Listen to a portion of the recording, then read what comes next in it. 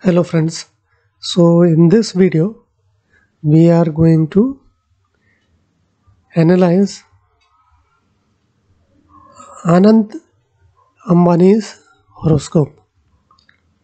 So he is the youngest son of Mukesh Ambani, and recently Mukesh Ambani has divided everything between his children.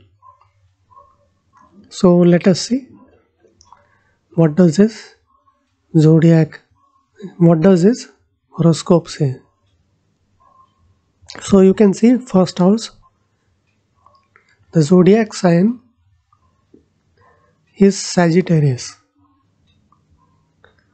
and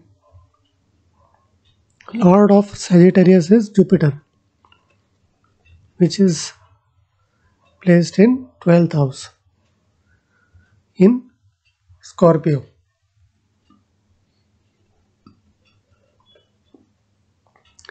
If you see second house, the zodiac sign is Capricorn.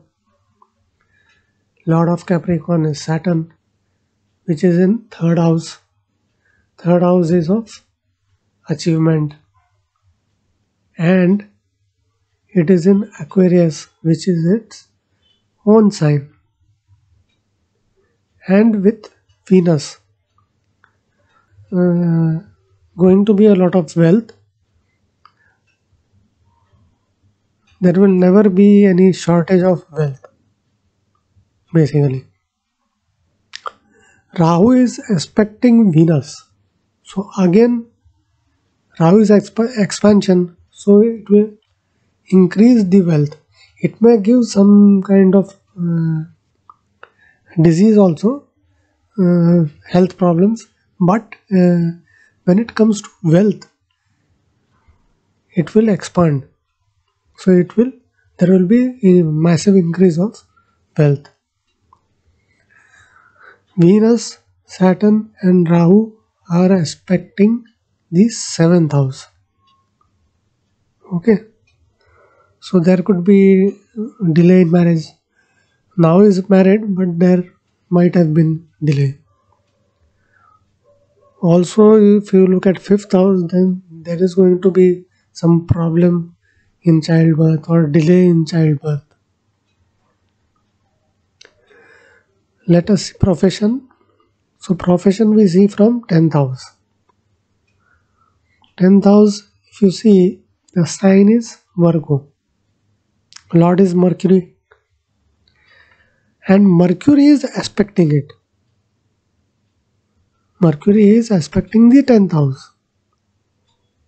So this gives it more strength.